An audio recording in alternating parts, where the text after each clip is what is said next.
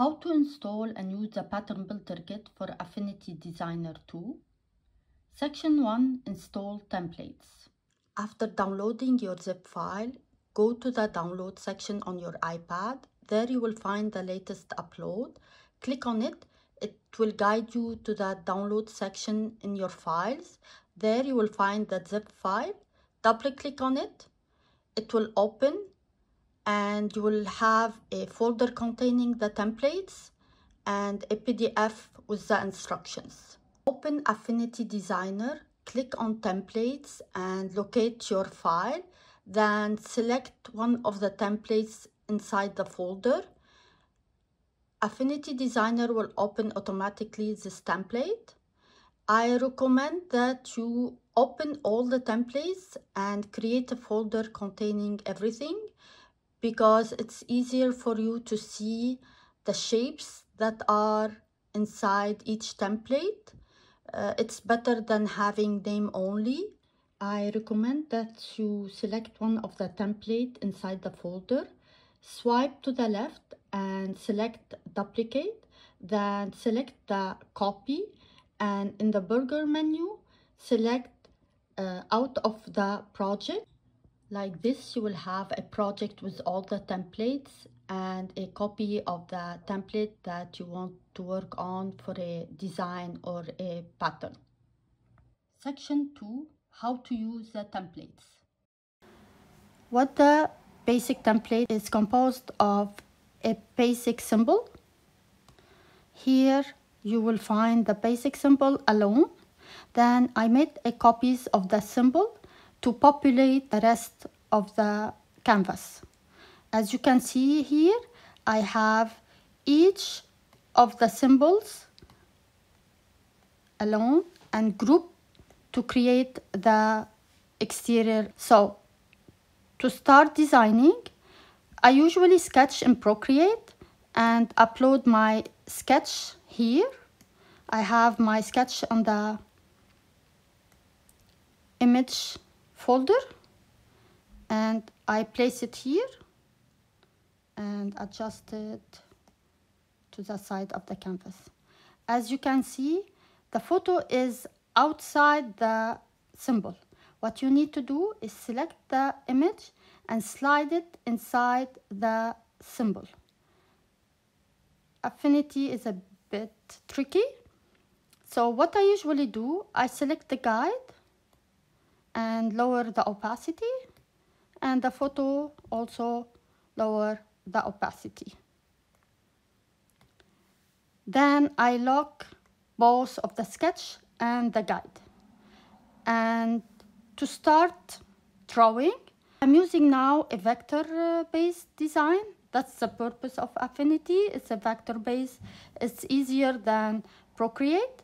So what I need to do is create a new vector layer and make sure that this layer is inside the symbol. You need to see that the layer that you created have the orange inside the feather symbol. If you don't put it inside, it only populates one of the symbol or the place that you put it inside. So for me, I'm gonna go to my swatches. I'm gonna go to the pencil and I'm gonna select this of the outline, and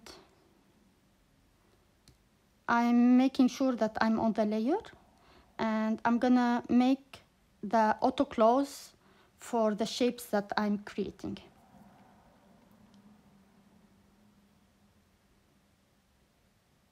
As you can see, I have the shape here, but the fill is white. So what I'm gonna do, I'm gonna delete it and make sure that the fill is the same as the color, and making sure that I'm on the layer that I created, and I start drawing.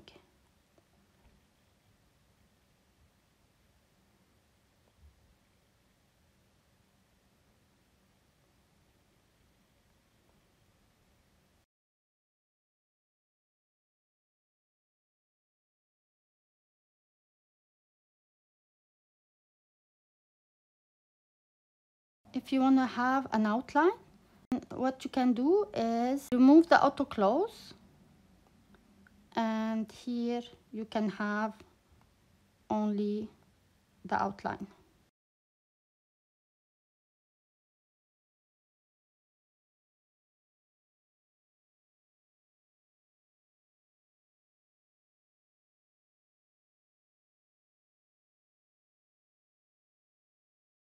I recommend that you select all the elements with the same color. So I'm selecting the first layer, and with 2 fingers selecting the last one, and it will select everything. Then I go to and group them together. So what I have is one layer with the same color work on. So I'm gonna create a new vector layer. Now Affinity will automatically create a new layer inside your symbol and start drawing my rabbit.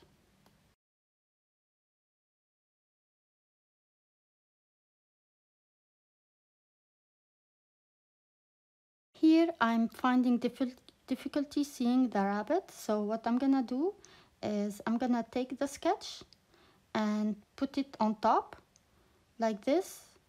It will be easier for me to draw. Then I continue with my design.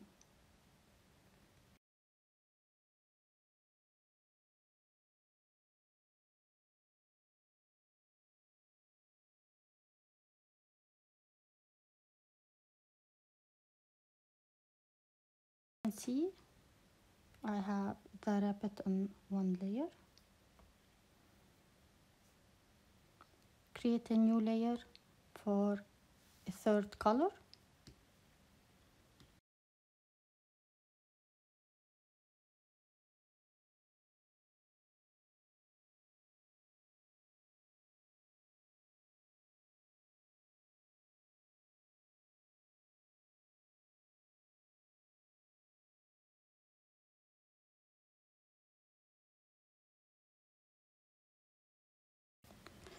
Now, if you want to see your design, what I'm gonna do, I'm gonna hide the sketch and hide the shape that we were working on.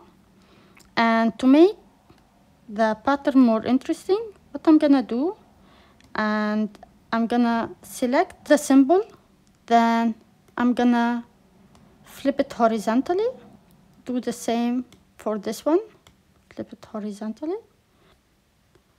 The rabbit won't be repeated in the same way.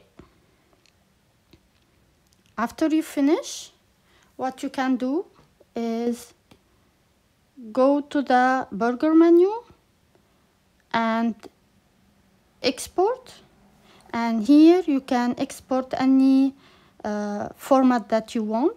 I'm gonna export it in JPEG and see the size of the canvas. I'm gonna share it and save image. I go to Procreate, create a canvas the same size as the Affinity file, then add a photo, and I'm gonna duplicate it 4 times, make each copy half the size of the canvas.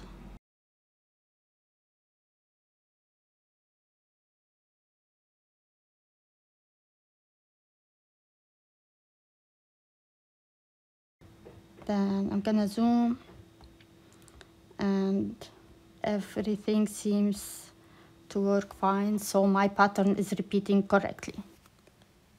For the symmetry symbols, I'm gonna work on the circle star shape, and this shape is symmetry, and you can see it's composed of 4 sections, 1, 2, 3, 4, and on the sides is a copy of the shape, so you can see how to populate your design. And this one, you need only to work on one of the sections, and I'm gonna create a simple blender. So I made the sketch. I'm gonna place the sketch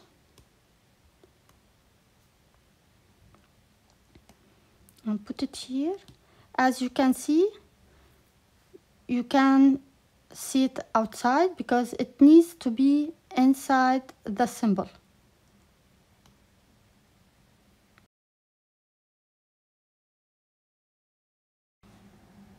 What I'm gonna do is I'm gonna opacity and lower the opacity of the guide and lock both of them. And I'm gonna create a new layer, a vector layer, because that's the purpose of Affinity, is to create vector design and place it inside the symbol. And I'm gonna use the pen tool and the swatches. I'm gonna select pink and make the outline 3. Make sure I'm on the layer.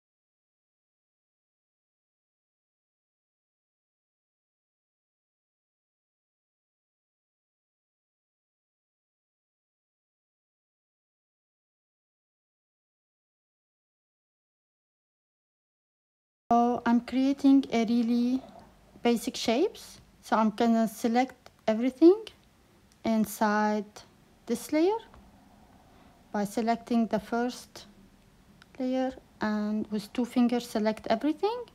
I'm gonna make the point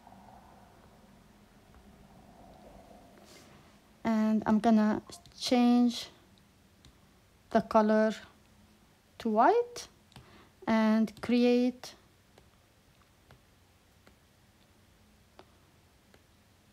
a new layer as background.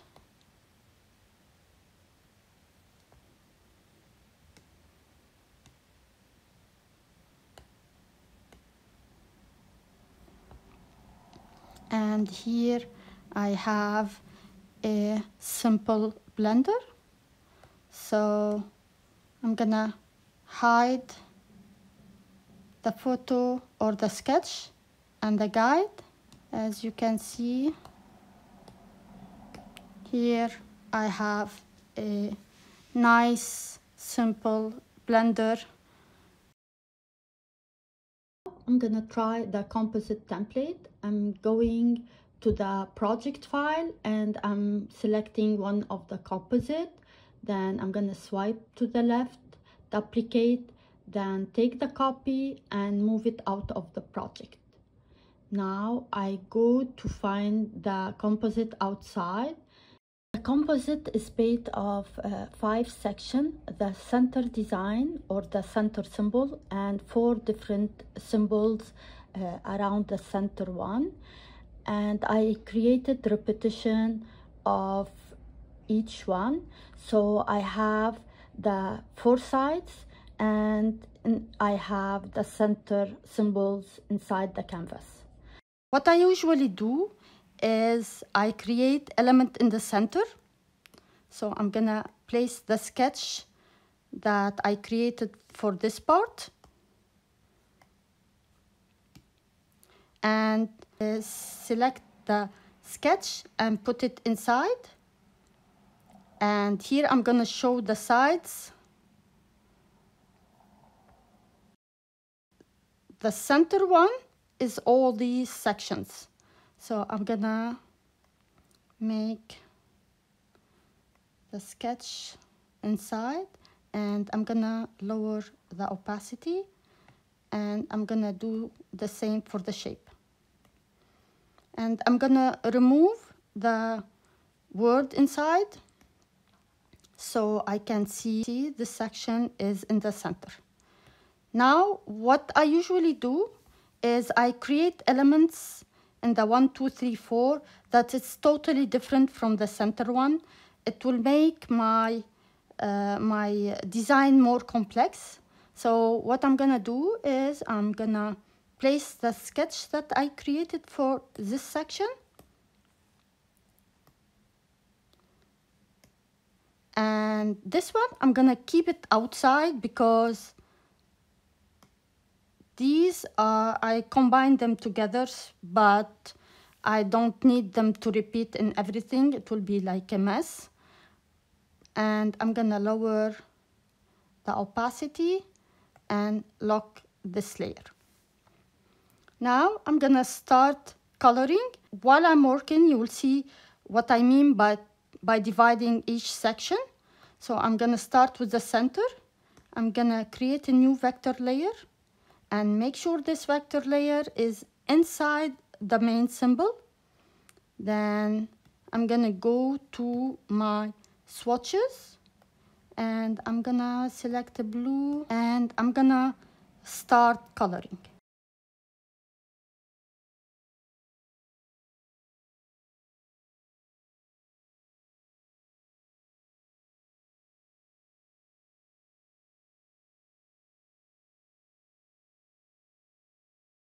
As you can see, here is the center design, and it's repeated in the 4 sections.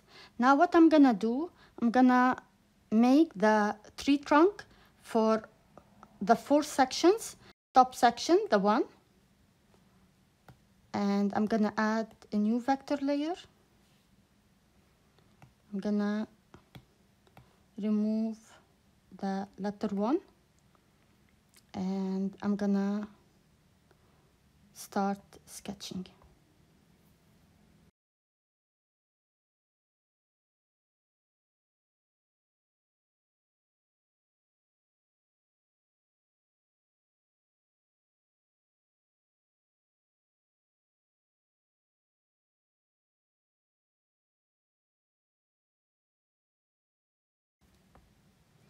As you can see, I'm working on this one, and is populated on this section and this section. So I'm gonna continue with the section 2. I'm gonna hide the 2 and keep it. Then I'm gonna add a new vector layer and put it inside the symbol.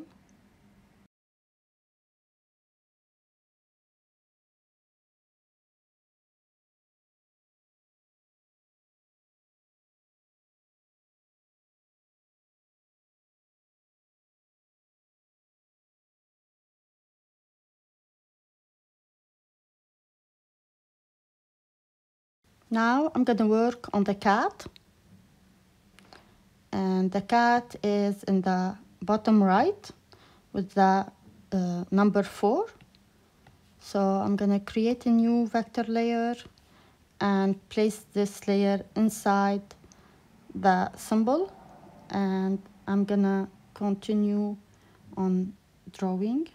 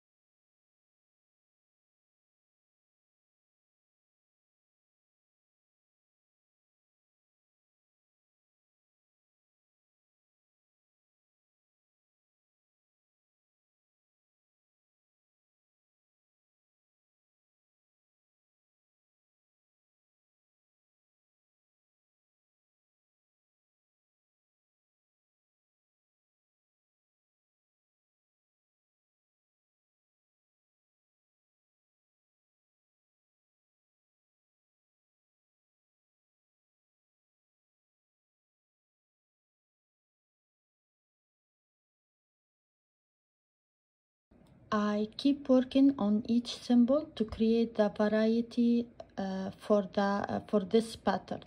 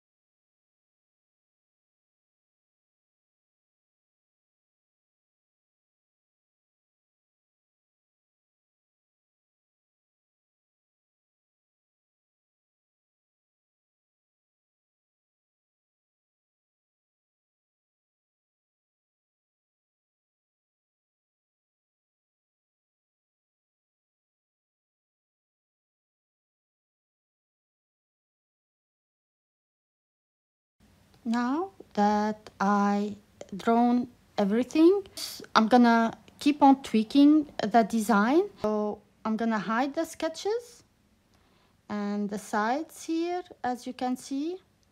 I'm gonna hide the shape in each symbol.